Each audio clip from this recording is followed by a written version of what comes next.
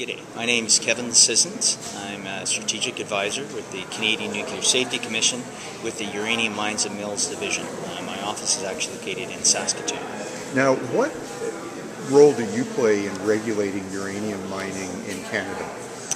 Well, the unique thing about uranium mining versus other types of mining is uranium mining is the very front end of called the nuclear fuel cycle, because the end product for uranium is to find its way through processing and fuel to feed feed up for nuclear power reactors for electricity. And because that's related within the nuclear fuel chain, the federal government role and mandate is to oversee all aspects of nuclear facilities in Canada. So thus uranium mining is very unique, and that is captured under that same fuel cycle oversight. Okay. Now in Nunavut, we, as you know, we have a regulatory system that grew out of the Nunavut Land Claim Agreement, where we have co-management bodies like the Water Board and the Impact Review Board and so on. Yes. And we also have the Department of Indian and Northern Affairs and other government departments holding enforcement powers.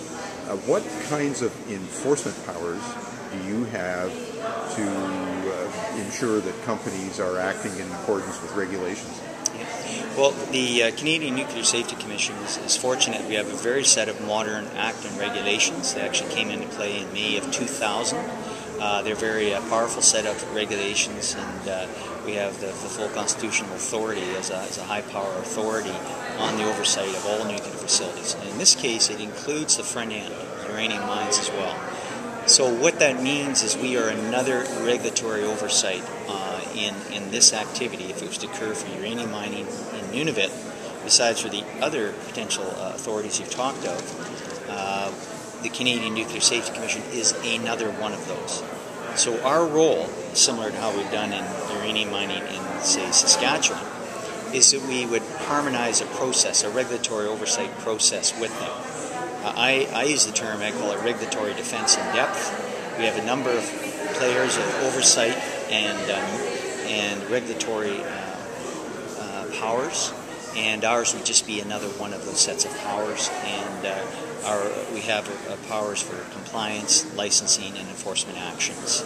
And they're very strong, modern pieces of legislation that empowers us to do that.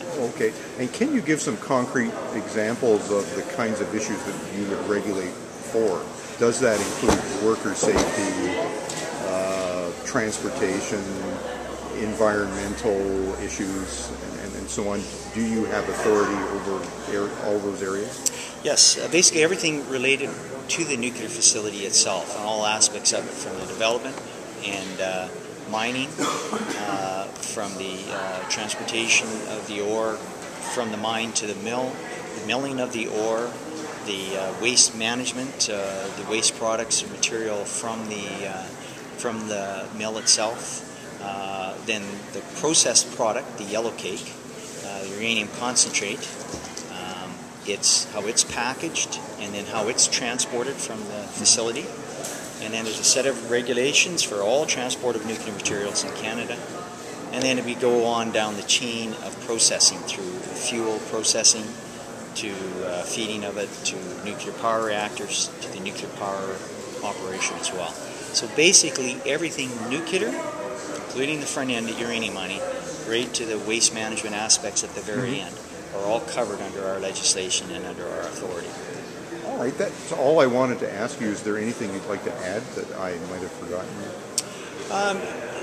The key to all this is as we go to different regions, as a new type of development may occur, the CNSC may be new to this region. In Nunavut, it's been for a number of years. We've been coming forward as the talks of potential uranium mining might arise here.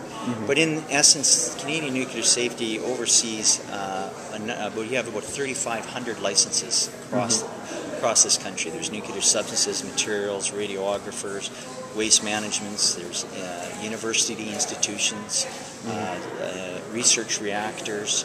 So we have a very wholesome nuclear industry in Canada, overseen by the federal regulator, the Canadian Nuclear Safety Commission.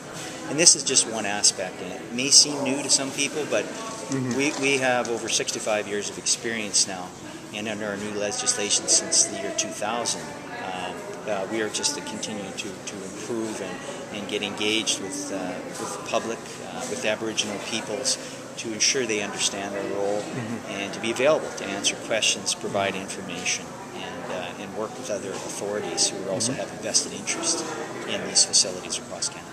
Okay, thank you very much.